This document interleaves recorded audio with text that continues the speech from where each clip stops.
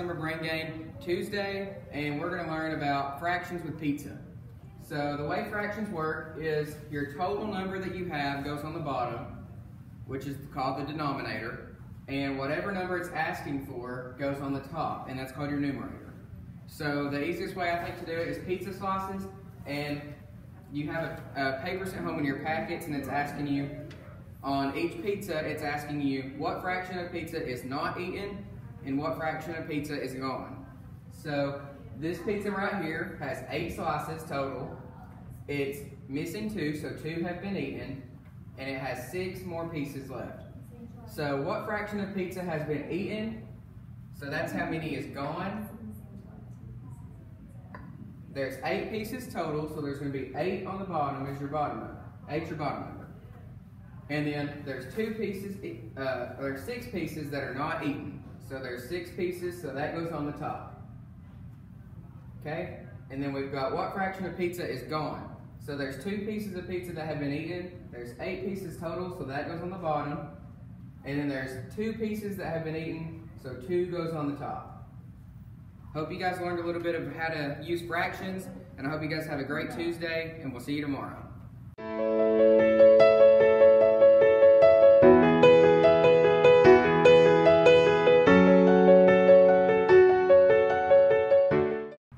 Happy Tuesday to everybody. Today we're doing food subtraction, and what we're going to be doing is it's got tomatoes, peppers, pumpkins, and eggplants on here on your worksheet I sent home. So what I drew on the board is circles of the color they are on the worksheet.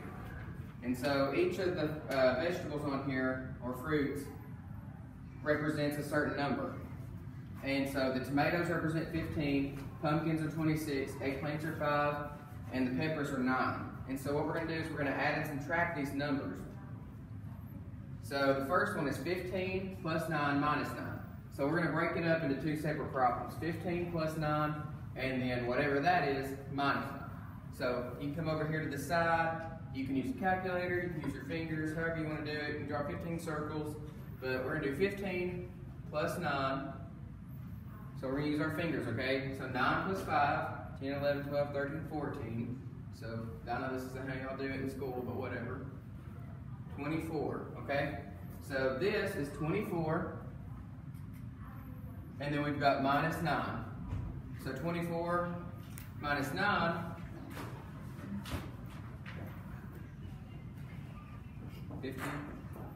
is 15.